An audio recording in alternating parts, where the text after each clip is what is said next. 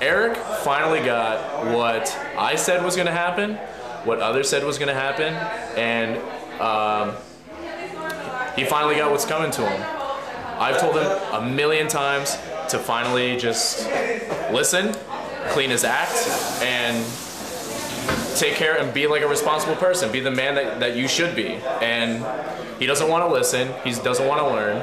And what even upsets me the most is, first off, before the record, I'm not upset that he's in jail. I don't feel bad for him that he's in jail.